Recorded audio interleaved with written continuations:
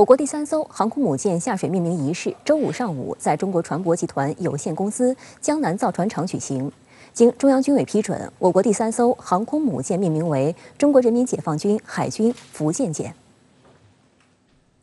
11时许，下水命名仪式开始，全场高唱中华人民共和国国歌，5星红旗冉冉升起。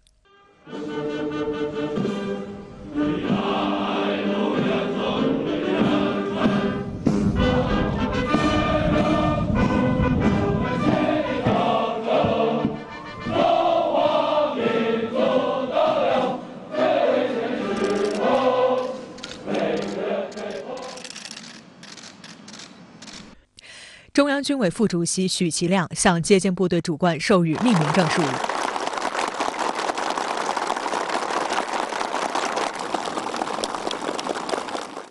与军地领导共同为我国第3艘航空母舰下水剪彩。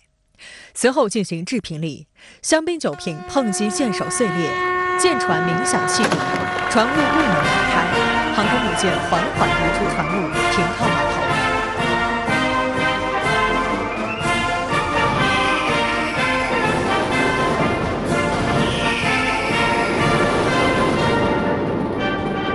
下水命名仪式在中国人民解放军军歌中结束。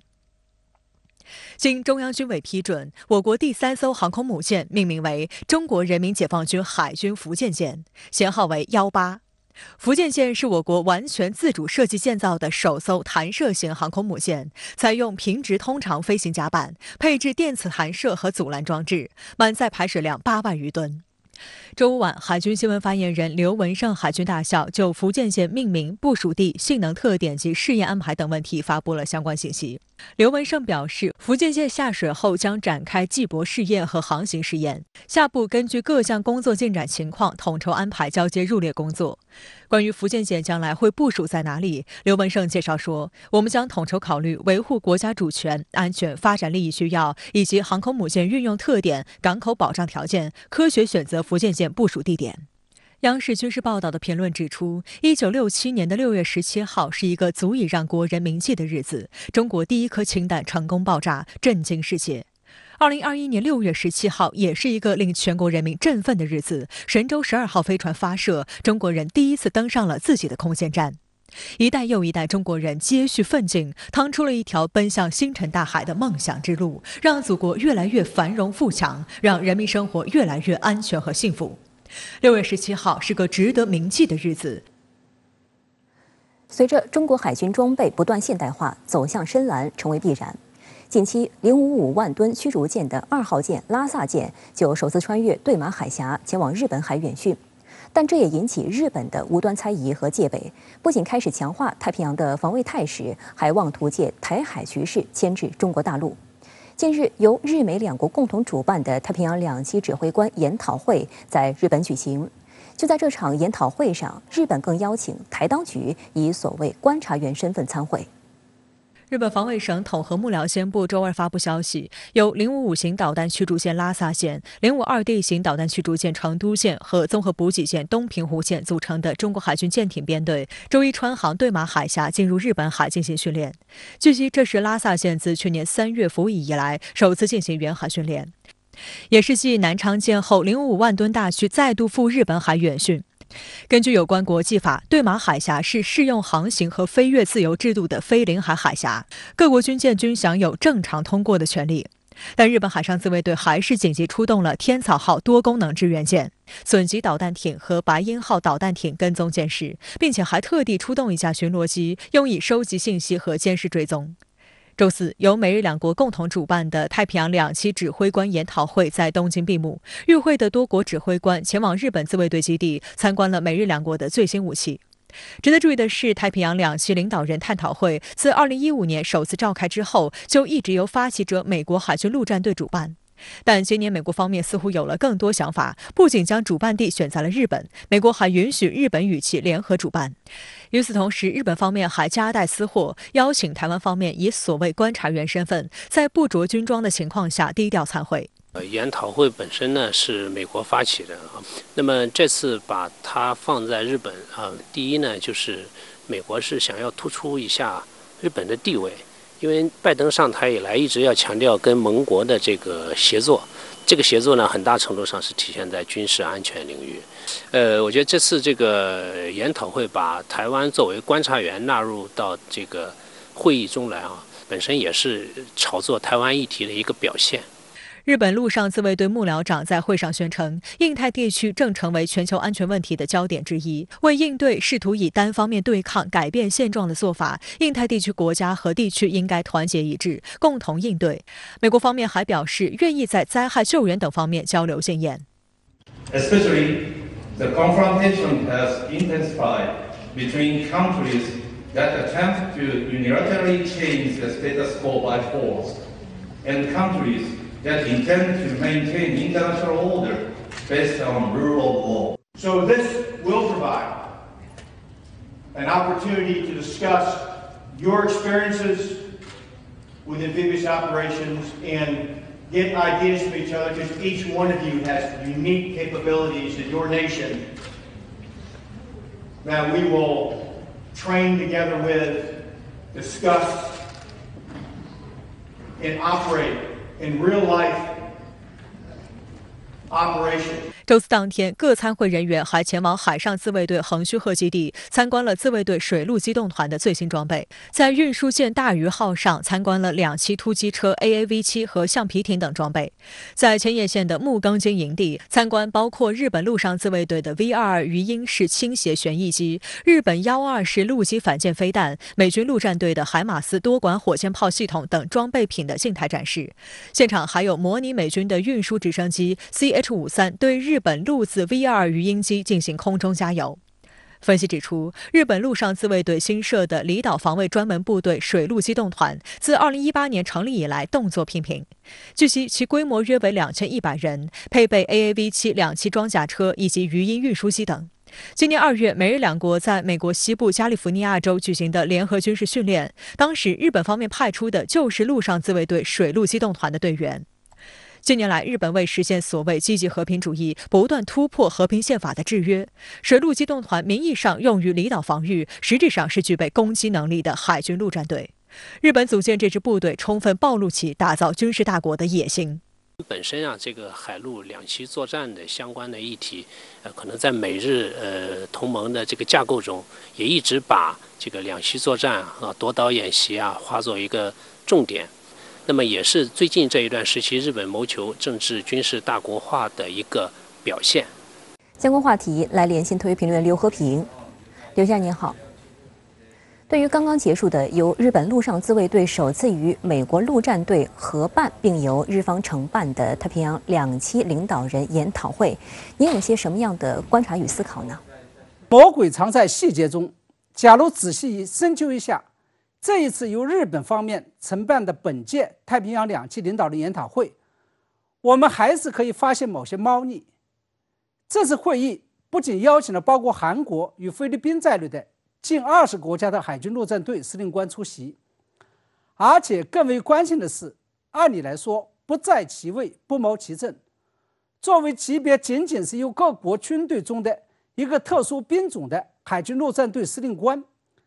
他们聚在一起，本应该讨论的是具体的军事训练与作战方面的技术问题。然而，这些军官们谋的却是大局势，也就是如何维护印太地区的和平稳定。出席本次会议的日本自卫队军官吉田，甚至是在研讨会上公开呼吁，印太地区的所有国家应该在军事上团结起来，共同对付中国。也就是说，这些海军陆战队的司令官们居然把这样一场原本进行专业探讨的研讨会，开成了一个号召印太地区相关国家进行军事集结，以共同应对中国的动员大会。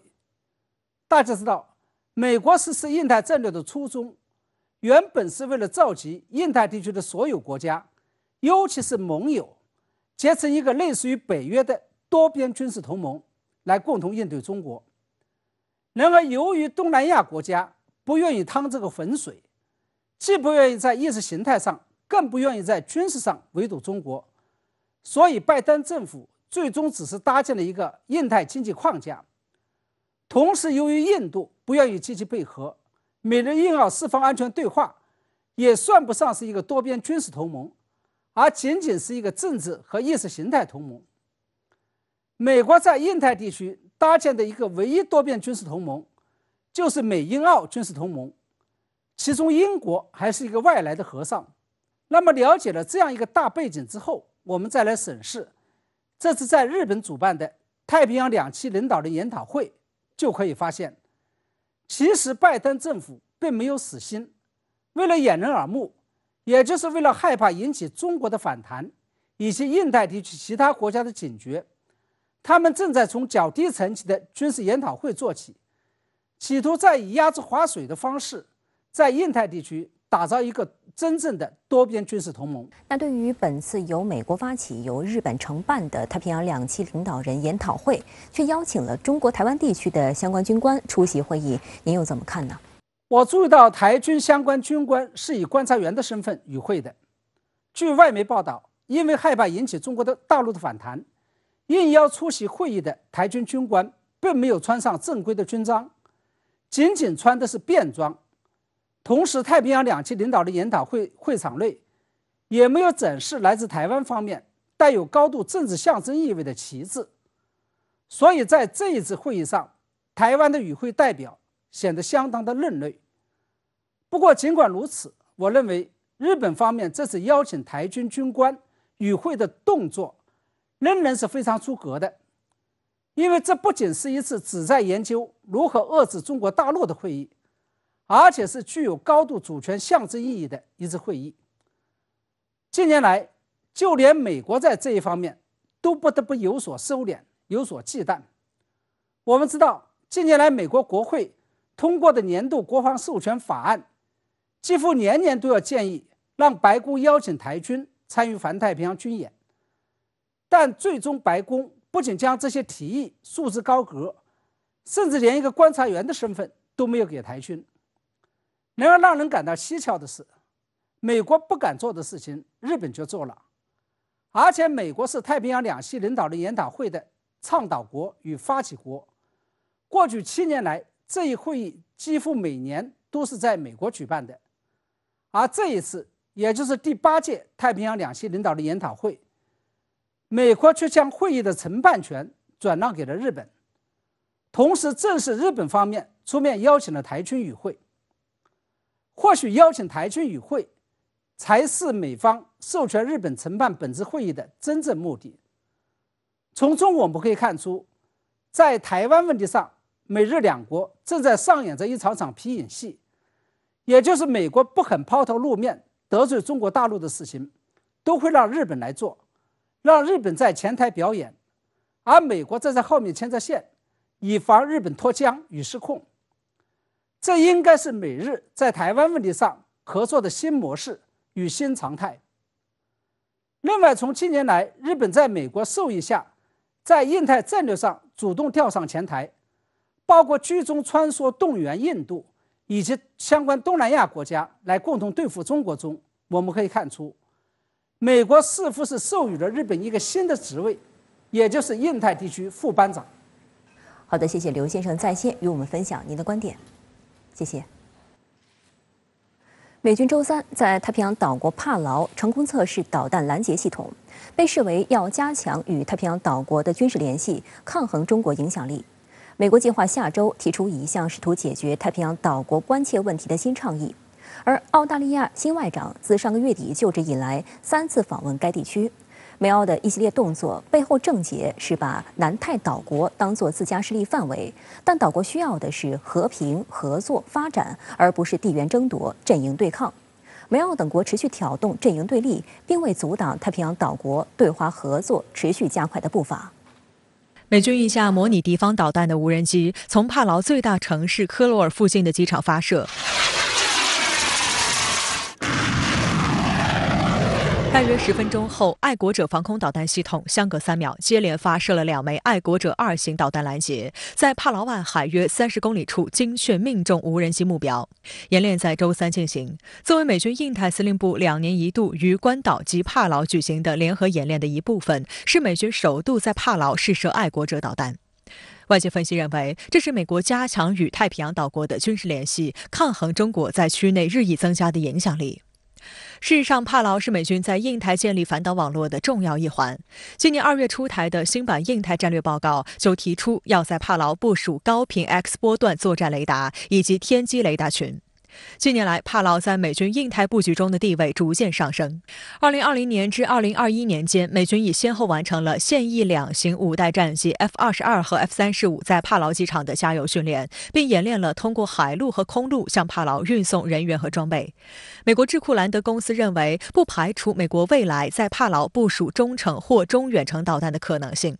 除了加强军事存在，美国还发起华而不实的新倡议。美国白宫国家安全委员会印太事务协调员坎贝尔周四在华盛顿一个智库会议上表示，美国计划下周发起一项倡议，透过与澳大利亚、英国、法国、日本及新西兰在内的所谓理念相近的国家合作，加强与太平洋岛国的关系，推动南太地区保持所谓开放和不受胁迫，同时强化美国在太平洋的存在。太平洋岛国的地理位置非常重要，因为这些国家大都位于第2岛链与第3岛链之间。在太平洋战争时期，这里也是非常重要的战场。到现在呢，美国的很多军事基地也都在这个区域，所以呢，这个地方在军事上对美国来说是很重要的。但是呢，2战之后，美国长期以来对这个地区是忽视的，它的很多事务其实上是让澳大利亚来代为管理。现在美国认为澳大利亚独自无法应对中国，所以这个时候他要亲自出马。从现在的角度来看，美国更多的是政策宣示，还是一些口号。那么这些口号和政策能否最终转化为真金白银，这个时候我们还要再继续观察。此外，美国总统太平洋岛国谈判特使尹如上周2至周4率团访问马绍尔群岛。美方此举名义上是与马绍尔群岛、密克罗尼西亚联邦、帕劳商谈即将到期的自由联合契约，但美欧一些媒体评论认为，美方选择这个时候派特使前往南太，与中国争夺影响力的意味很浓。路透社评论称，太平洋岛国已成为美国与中国战略竞争的关键阵地。报道引述消息人士的话称，中国国委员兼外交部长王毅5月底至6月初对多个太平洋岛国的访问，让美国官员产生一种紧迫感。从地缘战略角度看，美国眼下加强与南太岛国的关系，主要是因为这些国家的地理位置和海域面积。美国国会2019年7月建立太平洋岛屿核心小组，按照该小组成员的说法，太平洋岛屿是印太地区一个关键但经常被忽视的部分。这些岛屿及其海上专属经济区所覆盖的海域面积要比俄罗斯、中国陆地面积总和还要大。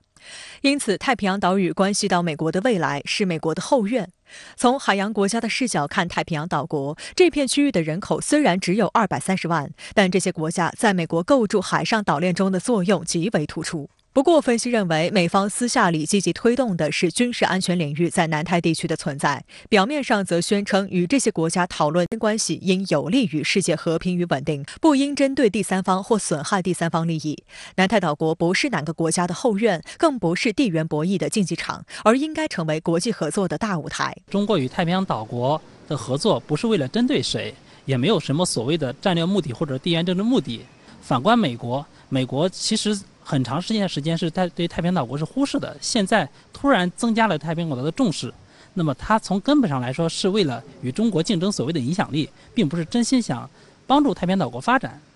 如果说美国更多将太平洋岛国视为地缘对抗的棋子，澳大利亚则出于自身利益，将太平洋岛国视为自家后院。本周，澳大利亚外长黄英贤出访新西兰和所罗门群岛，这是他自5月底就职以来第3次访问该地区。黄英贤周4与新西兰外交部长马胡塔会谈时表示，澳上任政府在太平洋地区做得不够，他承诺将为太平洋大峡艇做更多。黄英贤周5前往所罗门群岛，与所总理索加瓦雷进行会谈。中国与所罗门群岛今年4月签署安全合作协议，引发澳新美3国的担忧。美国时隔多年突然派出高级别代表团访问了所罗门群岛等3个太平洋岛国，一边紧锣密鼓推进重开关闭了29年之久的驻所使馆，一边在访问期间公然就中所安全合作向所政府施压，甚至威胁。不过，就在日前举行的香格里拉对话会期间，新西兰国防部长赫内尔表示，太平洋岛国有权自行决定与中国的合作，新西兰对此不能采取家长式作风。赫内尔还提到了他与中国国委员兼国防部长魏凤和的对话，强调公开对话是处理与中国安全关系的关键。My point to them was very clear that we support independence, we support sovereign nations and sovereign states like the many in the Pacific.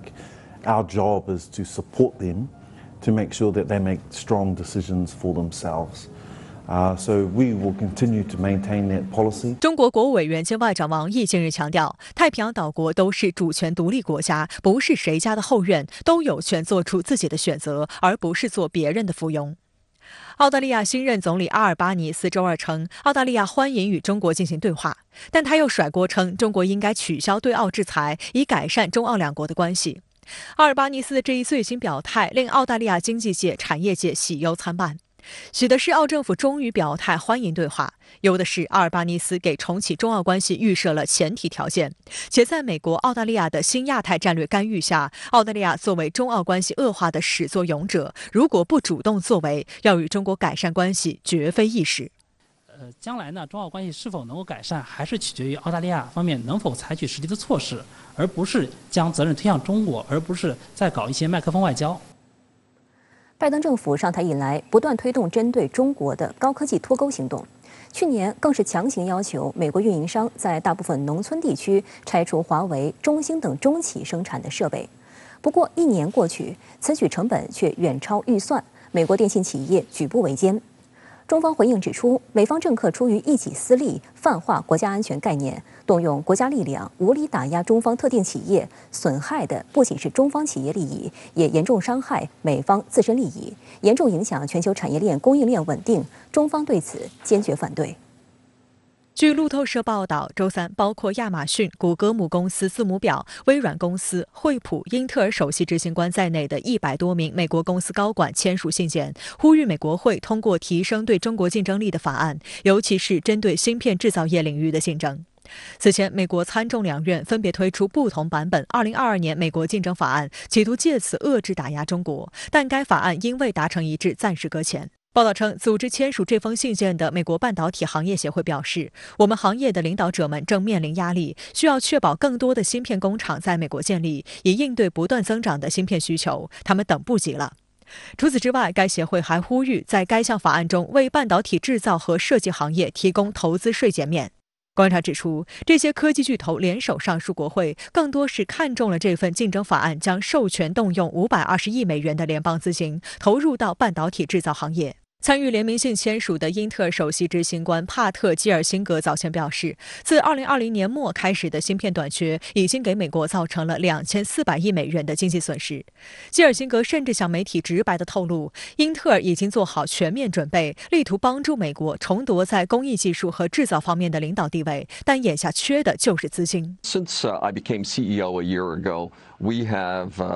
aggressively laid out our investment strategy. We launched our big Arizona investment. We're ahead of schedule on our building there. We announced the Ohio investment, and we hope to break ground on that later this year. And we do hope that that groundbreaking is preceded by the passage and funding of the CHIPS Act. 2022竞争法呢是2021竞争法延续，所以呢，补贴呢是作为一种常态了。而这个补贴呢是很明确的，就是说写到是对芯片的补贴，搞芯片企业家就非常关心，对他们的企业或者他们的产业的发展是有利的。他们并不关心跟中国如何竞争，他们只关心自己能不能拿到补贴，或者还有其他的产业政策出台。不过，彭博社的报道则给联合上书的科技巨头们泼冷水，称这份卡在国会长达4个月的芯片法案最终可能胎死腹中。报道引述知情人士的话称，中期选举逼近的情况下，一些曾与拜登政府合作推进芯片法案的共和党议员纷纷反水，不愿在11月选举前让拜登力推的芯片法案通过，寄希望于通过中期选举，共和党能够控制参众两院，再来重写一套自己应对中国竞争的法案。同时，因为美国近期发生一连串大规模枪击事件，使得拜登所在的民主党开始将关注重点转向了枪械管制，希望国会就推动控枪法案达成共识。这也导致了芯片法案的进程遭到了搁置。尽管芯片法案难产，但拜登仍致力于在芯片领域加强与中国竞争。在全球芯片荒未解的情况下，拜登上月亚洲行重点推销的印太经济框架，其重点之一就是组建供应链联盟，要求韩日两国增加芯片产量和优先给美国企业供货。拜登抵达韩国后，就直奔三星电子的半导体工厂参观。Critical component of how we'll do that, in my view, is by working with close partners who do share our values, like the Republic of Korea, secure more of what we need from our allies and partners and bolster our supply chain resilience.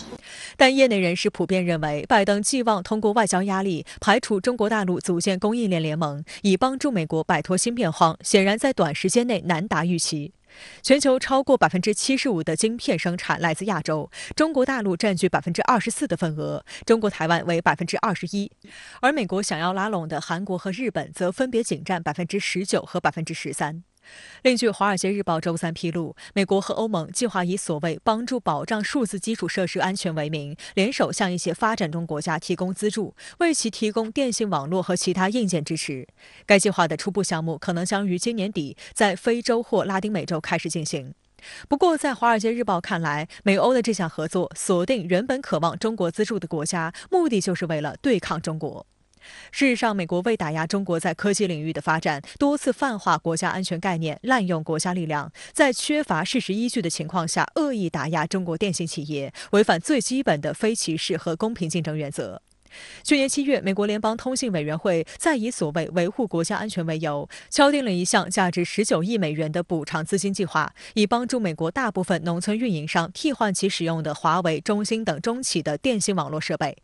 相关运营商可以从去年10月起申请报销费用。华为当时回应说，此举不过是一种不切实际的尝试，还将给美国偏远地区的运营商带来严重挑战。1年过去，这项计划进展得并不顺利。路透社周三的报道称，美国运营商因拆除华为、中兴等中企生产的设备而提交的补偿申请中，有2/3存在重大缺陷，不符合要求。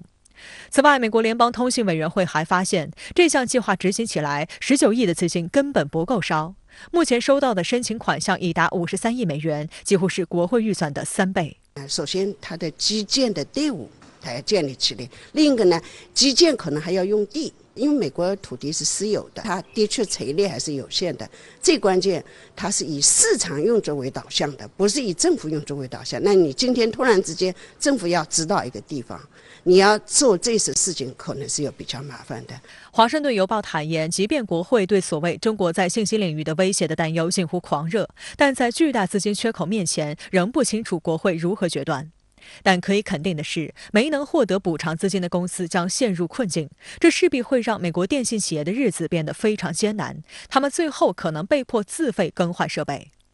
外交部发言人汪文斌周五对此表示，实践一再证明，美方不断将经济合作政治化、工具化、武器化，威逼利诱、胁迫他国禁用中企设备，企图打造所谓小院高墙，损害的不仅是中方企业利益，也严重伤害美方自身利益，严重影响全球产业链供应链稳定。中方对此坚决反对，美方政客逆流而动，也必将以失败告终。我们敦促美方尽快改弦更张，停止损人不利己的错误言行，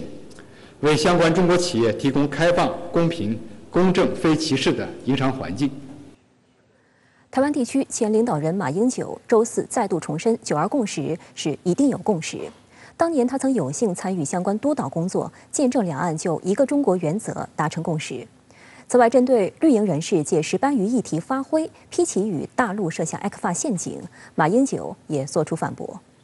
有共识，因为9·2共识在谈的时候啊，当时我是负责督导的。我们在1992年的11月，跟10月底，跟大陆达成了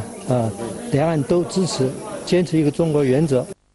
此前，中国国民党主席朱立伦赴美期间有意歪曲解读9·2共识，引起舆论哗然，更引起蓝营内部的强烈质疑。马英九开门见山地指出，9·2共识的确存在，中国国民党更应该推动此共识，而不是在其中搅浑水。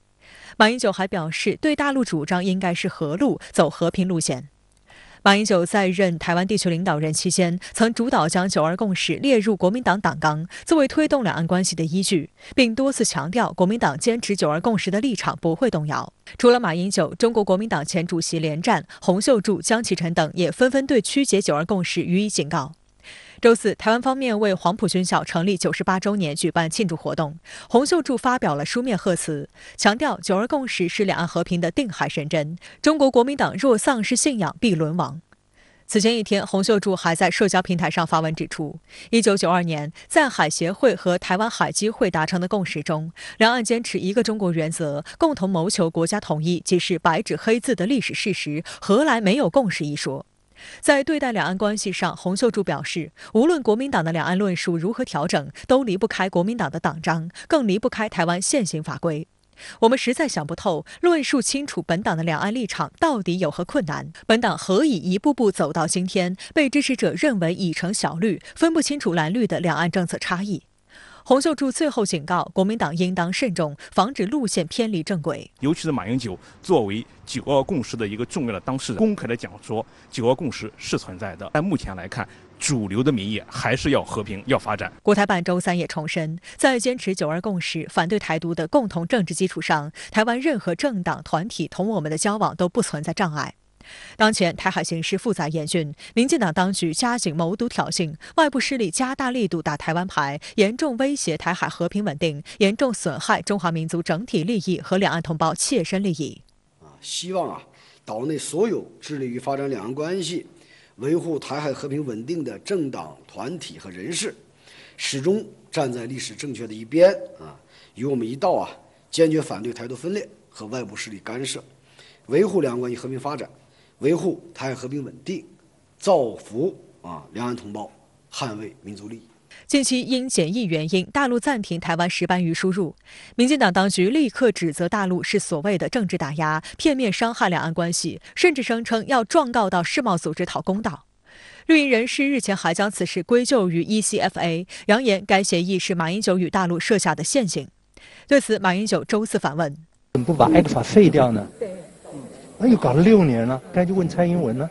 对不对？如果马英九做了这么坏的事情不废掉，蔡英文应该做那蔡英文在干嘛呢？事实上，有关于台湾石斑出口业养殖寄生黑户问题频被爆出。据台媒报道，有2家活鱼搬运业者供出有3家养殖场有向其他养殖场借单的情况。所谓借单，是指活鱼搬运业者会向合格外销养殖业者取得鱼货，但鱼货量不够时，有可能找其他合格或不合格的业者合作，因此可能让不合格的鱼货混入其中。国民党籍明代赖世宝还披露，在台湾2000家石斑养殖户中，只有458家是合法纳管的。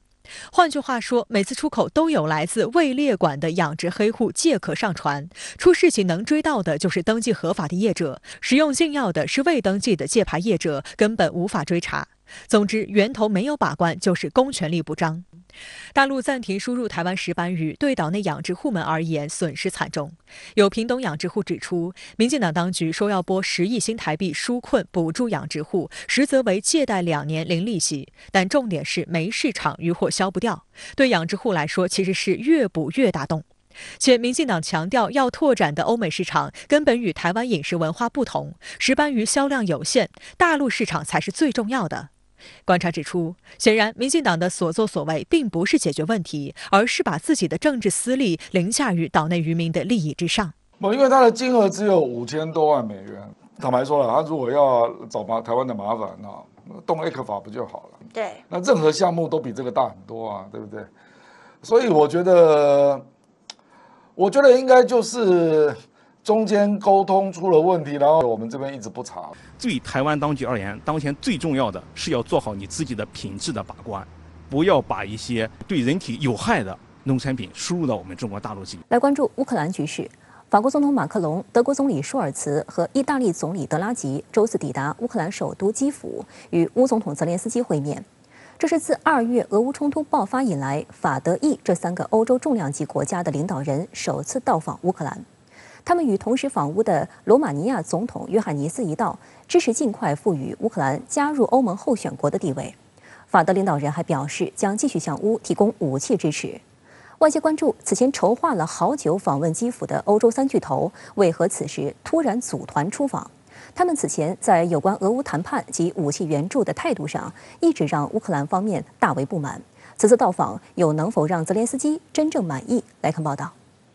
乌克兰总统泽连斯基在总统府欢迎法德意领导人以及较早抵达的罗马尼亚总统约翰尼斯。随后举行的会晤中，主要讨论强化乌克兰的国防能力、乌克兰融入欧洲、加强对俄制裁等问题。泽连斯基还向四国领导人递交了对俄实施新制裁措施的一揽子建议。会谈结束后，各方举行新闻发布会。Бачать, що єдиною перепоною для усіх цих зусиль є неготовність Російської Федерації до реальних дій, до реальних перемовин, спрямованих на відновлення миру. Росія не хоче миру, вона нічого не хоче, окрім війни. 作为七国集团轮值主席国的德国总理舒尔茨会后在推特发文称，泽连斯基接受了他的邀请，将线上参加26号在德国举办的 G7 峰会。欧盟三巨头姗姗来迟的到访引发国际舆论极大关注。自俄乌冲突发生后，几乎每个周末，美西方领导人或政要高层都会到基辅打卡，以示对乌克兰的支持。就连美国第一夫人都去过，波兰等国领导人更是多次前往。据路透社爆料，此前马克龙、舒尔茨和德拉吉曾花费了数周时间来筹划这次出访，他们希望通过访问乌克兰来减轻国内对他们的批评。出于安全原因，这次出访并未提前公布。此次三国领导人一同到访，被国际舆论普遍视为欧盟最具实力的3个成员国联手给予乌克兰强有力的支持。而三国领导人送给乌克兰的一份厚礼就是一个表态。马克龙表示，法德意加上罗马尼亚4国已经达成一致，同意立即给予乌克兰欧盟候选成员国地位。据知情人士透露，周五举行的欧盟委员会会议上，乌克兰入盟申请成为主要议题之一。而根据德国电视2台的报道，下周4、周5在布鲁塞尔举行的欧洲理事会会议上，欧盟各国领导人将就乌克兰的欧盟候选成员国资格作出决定。观察指，赋予欧盟候选国地位只是加入欧盟的必要程序。鉴于欧盟接纳新成员机制的复杂繁苛，不折腾个10几20年，乌克兰很难得欧盟其门而入。对此，就连乌克兰自己也心知肚明。那此次欧盟领导人赴乌克兰进行访问，那实则上是这个对乌克兰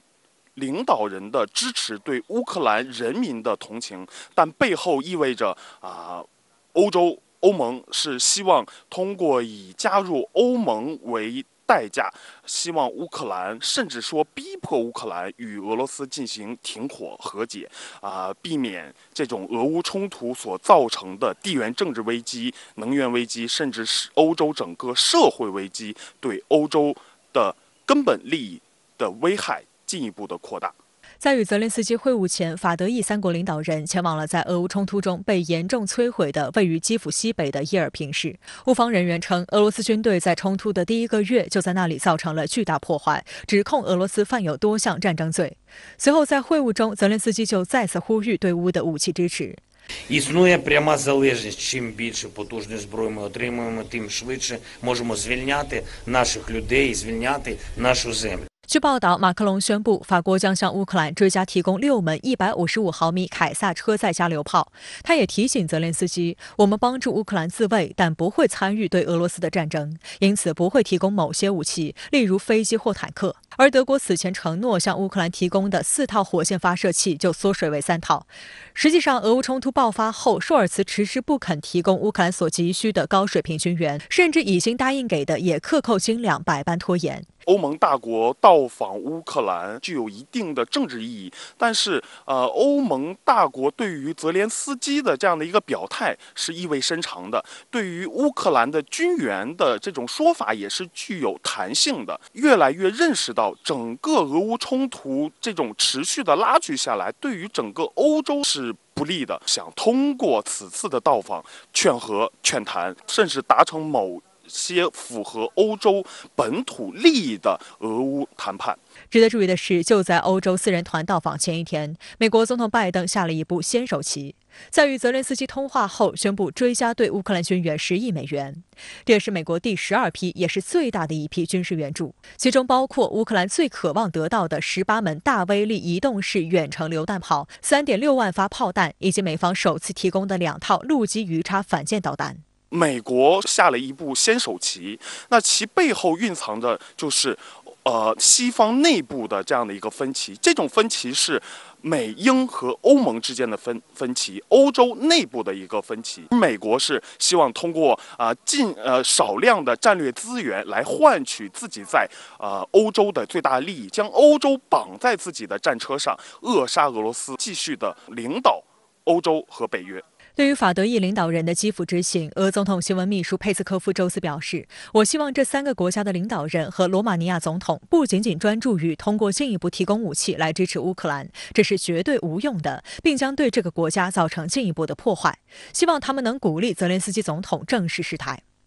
俄联邦安全会议副主席梅德韦杰夫则在推特上发文称：“喜欢吃青蛙、猪肝肠和意大利面的欧洲人喜欢去基辅，一点用没有。”表面上来看，这是一场舆论上的一个回应，警告欧盟改变不了俄罗斯对于乌克兰危机的既定的军事行动的目标。那从深层用意上来看，俄罗斯更加的希望警告美国和欧洲对于乌克兰的支持，以及他们对于俄罗斯新一轮制裁是无济于事的，也提醒乌克兰，美西方对于乌克兰的空头支票解决不了现在的危机。相关话题来连线特约评论员管瑶，管先生您好。欧洲意德法罗4国领导人周四突访基辅，在与泽连斯基会见后，又高调共同会见记者。那么，管先生，您对于这一次大张旗鼓的访问如何看呢？好的，主持人。那么，虽然媒体都在强调这是一次突然访问，但是呢，至少在访问前1周，欧洲外交圈已经传出了消息。只不过呢，当事国外交部他们基于领导人的安全，都没有对媒体的查询做正面的回应。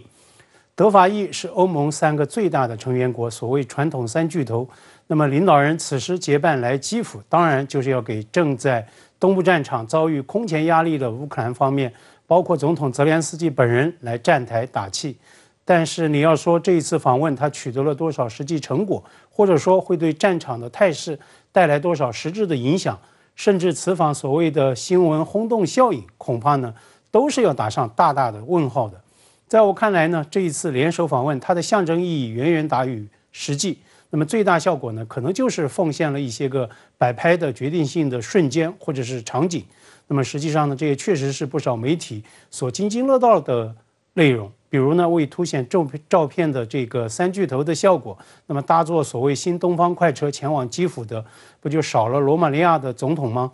是新东方快车真的坐不下这第4国的元首吗？当然不是。没错，在和泽连斯基共同见记者时，马克龙拍胸脯，欧洲是可以依赖的，表态4国都同意赋予乌克兰入欧程序，也就是加入欧盟的候选资格。但是呢，这是当下乌克兰的头号关切吗？肯定也不是。《纽约时报》今天的报道标题说，欧洲给乌克兰带来的是入盟希望，但是呢，并没有送上大型火药库。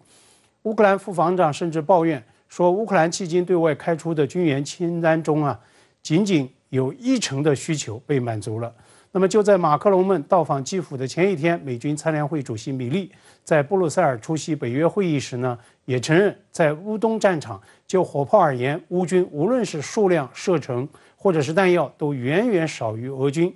尤其值得关注的是，恐怕呢是网媒《乌克兰真理报》的这个标题的说法，说普京也会见了来基辅的欧洲领导人。怎么见呢？用乌克兰国内到处拉响的导弹预警。我认为这背后的乌方的复杂情绪尤其值得关注解读。那您觉得乌克兰网媒为何要如此吐槽呢？您觉得这背后的复杂情绪是什么呢？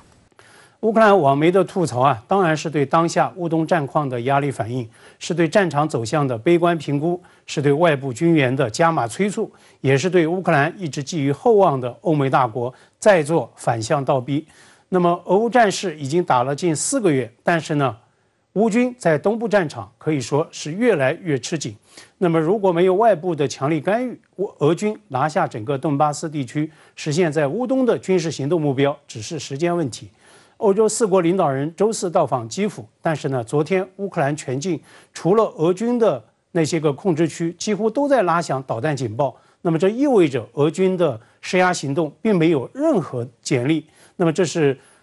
乌克兰网媒自黑吐槽所谓普京会见的原因所在。乌克兰战场吃紧到这样一种地步，巨头们该拿出真章来搞援助了。乌克兰防长雷兹尼科夫在接受英国经济学人专访时对此说的再直白不过。乌克兰目前在东部战场大概每天减员100至200名军人，气需加码军援。那么任何延误都会以乌克兰人的生命为代价。那么细究这样一种复杂情绪，除了对战场态势的压力和绝望，恐怕也有乌方对欧洲大国的焦虑和不满在。那么泽连斯基军事顾问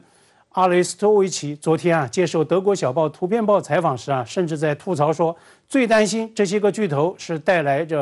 着劝降书来基辅的。那么之前法国总统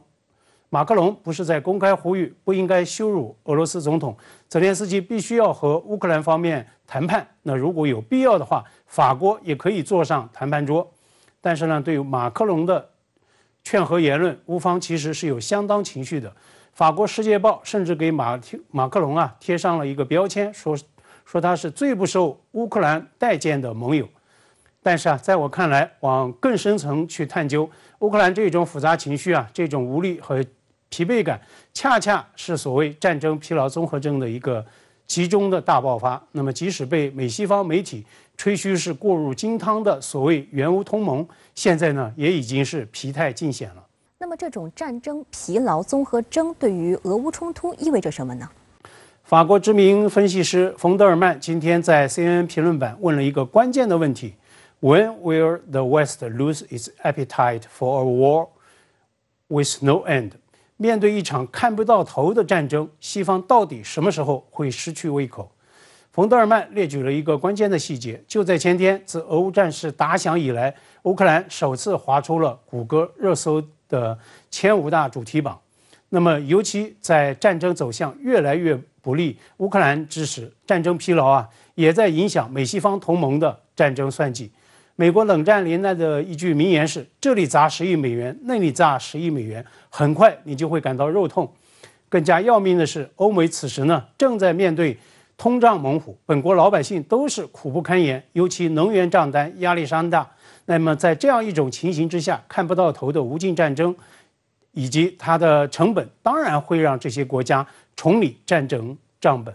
NBC 最新爆料的一个类目尤其发人深思。2个月前，美国防长奥斯汀和国务卿布林肯联合到访基辅，访问一结束，列车刚刚驶进波兰境内没多久，两人呢就召开联合记者会。奥斯汀就声称说，美方的目标是要寻求帮助乌克兰打赢，并且呢要彻底削弱俄罗斯，使他不具备进攻乌克兰或者是别的国家的能力。那么结果，两人在火车上就接到了上司拜登的电话，要求他们在俄乌问题上要降低调门。当然了，拜登本人也是满嘴跑火车，他呢也曾经在访问波兰期间就公开声称说，普京不适合做总统，让手下一通灭火。基辛格老人在达沃斯经济论坛期间曾经动议，乌克兰可能最终要面对以领土换和平的结局。对此呢，乌克兰还曾经强硬反击。那么，如果泽连斯基至今仍然在幻想以所谓美西方援助来逆转战场态势，在战争疲劳越发明显的当下，一定只会是所托非人。